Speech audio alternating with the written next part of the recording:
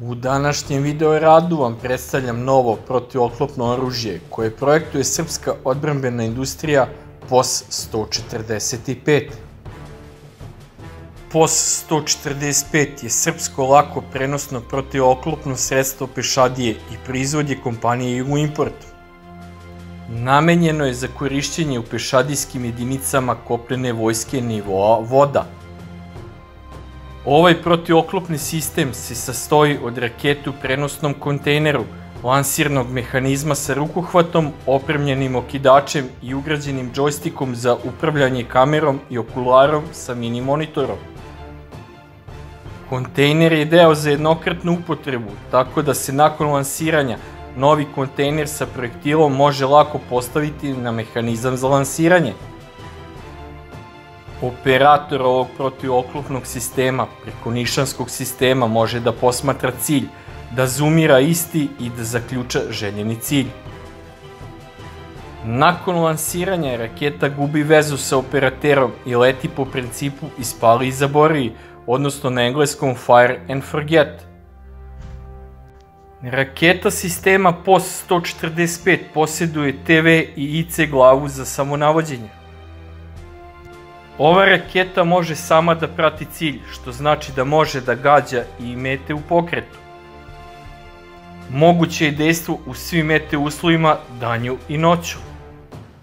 POS 145 je nova generacija lakog protivoklopnog raketnog naoružanja, dizajniranog za uništavanje tenkova, oklopnih vozila ili utvrđenja na udaljenosti od 400 metara do 2,5 km. Ceo sistem POS 145 ima težinu od 17 kg sa projektilom, dužinu od 1150 mm i prečnik od 155 mm. Raketa se može koristiti protiv statičnih i pokretnih ciljeva sa verovatnoćom pogotka od 70 do 80%. Pogon rakete se sastoji od raketnog motora na čvrsto gorivo. Raketa protivoklopnog sistema POS 145 je opremljena tandem bojom glavom težine 6,4 kg. POS 145 je raketni sistem koji se sastoji od lansera, jedne protivoklopne rakete, hvataljke sa okidačem, jednog nišanskog sistema i ramene jedinice postavljene u središnjem donjem delu cevnog lansera. Protivoklopni sistem POS 145 je pokušaj unifikacije glave za samonavođenje i bojao je glave sa protivoklopnom raketom nova. Glava za samonavođenje na raketi koja je u direktnom modu gađanja treba da zahvati cilj na 5 km kao kod rakete nova i ista se primenjuje na raketi POS 145 dometa do preko 1,5 km. Ako raketa napada oklopno vozilo ili glavni borbeni tank odozgo, probojnost od 1000 mm homogenog čelika sa bojavom glavom kalibra 145 mm je malo preambiciozna postavljena karakteristika. Naime, kod izraelskog protivoklopnog sistema Spike SR, kome bi srpski raketni sistem POS 145 trebao da bude pandan, ima bojevu glavu kalibra 110 mm i masu od 9,6 kg. Izraelski protivoklopni sistem Spike SR probija svega do 700 mm homogenog čelika iza aktivno-reaktivnog oklopa i može da pogađa ciljeve do 1,5 km, pa je srpski protivoklopni sistem POS 145 po zacrtanim taktičko-tehničkim karakteristikama bolji od izraelskog protivoklopnog sistema.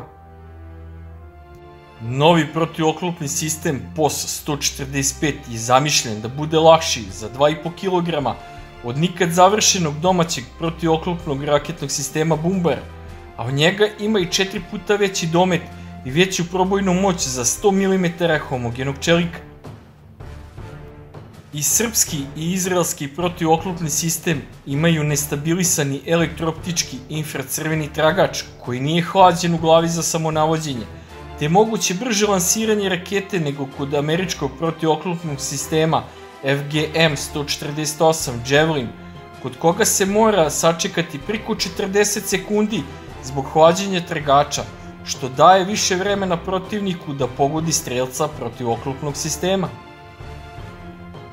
Postavlja se pitanje kako je Alžir zainteresovan za proizvodnju srpske vođene protivoklopne rakete Nova, iako je evidentno da njen razvoj još nije završen, ako su čelnici kompanije Yugoimport najavili njeno uvođenje u naoružanje za 2023. godinu.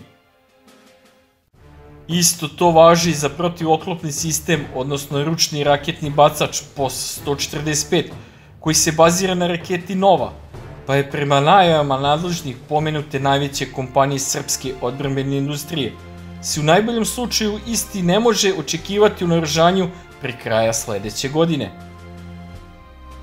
A šta vi mislite o novom protivoklopnom sistemu POS 145?